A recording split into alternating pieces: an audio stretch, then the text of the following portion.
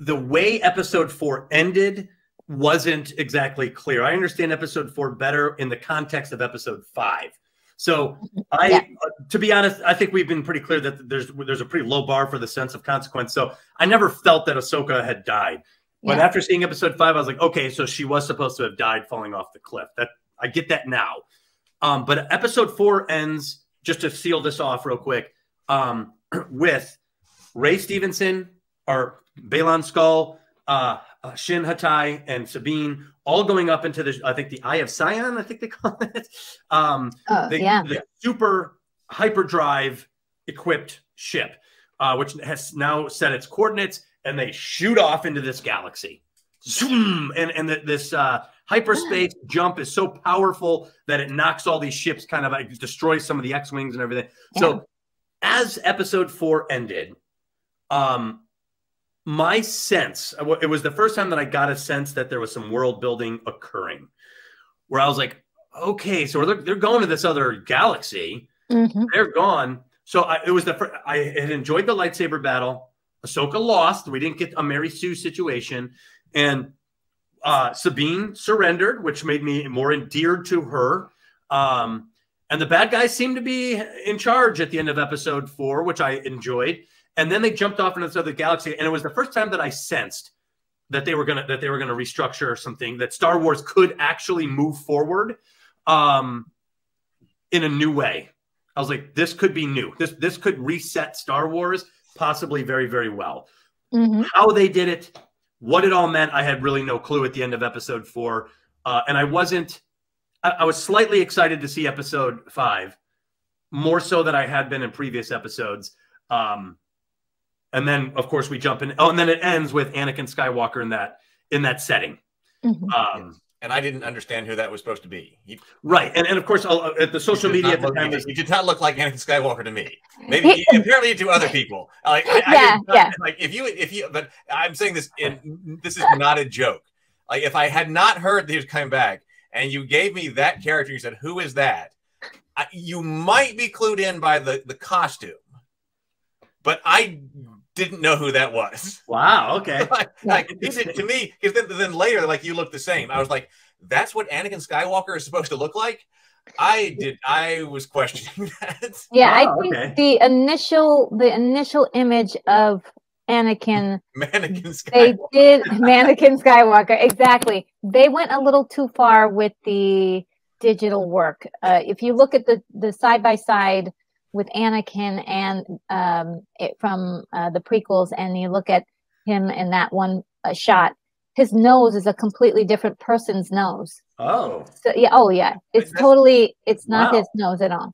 I'm okay with that too. James coming in. I'm just saying that I got clued in. Like, first of all, I had heard that Anakin was coming back before I watched that, but before I watched it, and then there's his costume.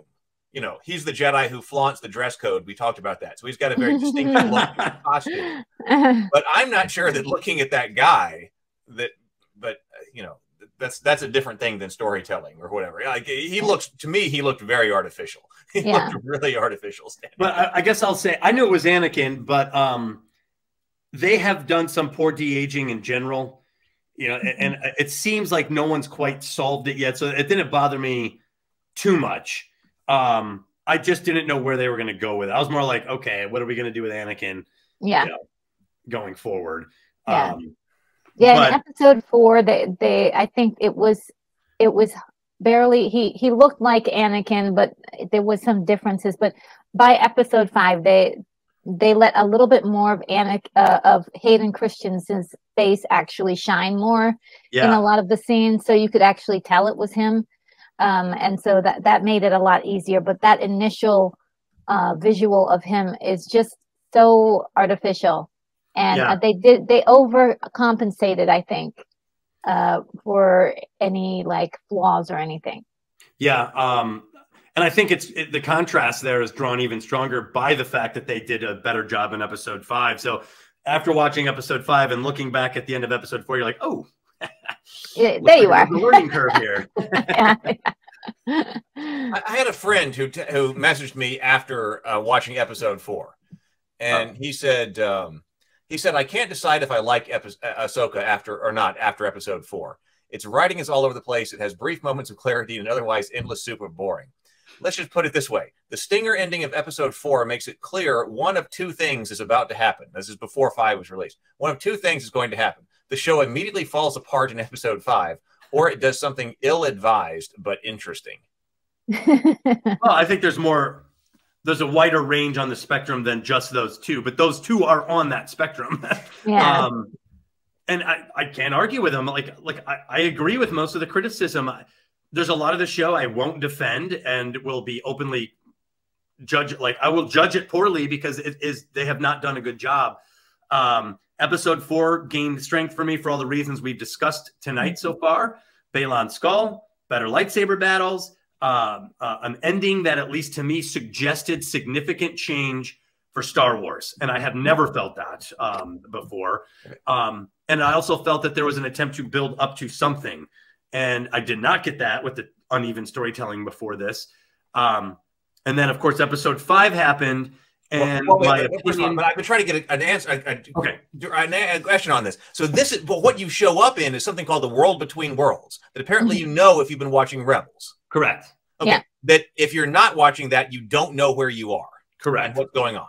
So what is this? What am I looking at? Who has watched Rebels and knows what this is that we're looking at? It's like like a purgatory place. It's like nowhere. It's like when it's not quite heaven. It's not earth. It's just a plane in which nothing there isn't anything there, but you can go to other points in time if you want to. The past exists. There's some hint of the future there. Yeah, it's an imaginary plane, but it really exists in Star Wars. It's kind of it's like an interdimensional space. Yes, that's the best way to describe it. I'm sorry, what was it, Doug? Say that again. It's kind of like an interdimensional space where future, past, and present coexist, where you can observe, hear, re-experience events that have happened in the past. It is a place that Force users can and attempt to get into. There's also the Rebels ended with the Emperor attempting to brute force his way into the world between worlds and failed, which was significant. It was actually an interesting thread. Ahsoka was fighting Darth Vader at one point and was about to be killed in Rebels by Darth Vader in Darth Vader gear. And Ezra Bridger pulls her out of that battle into the world between worlds. And they have a very significant discussion there. Almost like there's a certain existential quality to the world between worlds. I mean, how else would you describe it, Retro? I mean, it's just kind of... I would call it a purgatory, time-dimensional place. And it acted a little bit weird this time. It didn't act like it did in previous episodes. Portals. Yeah, there were no portals to go in anywhere in time, but he did kind of take her along like these, little pockets of memory that she had. And we likened it to kind of, A Christmas Carol, where you have the ghost of Christmas Carol take you on different spots in time. So that's kind of, that I kind of like that part. I do too. Or like bouncing around in different times. But that place is just a plane that is not it's not visible to anyone except for like Force users that are like Ahsoka. I think she's the only one. And Ezra was there. Ezra and Anakin. Anakin was there, yeah.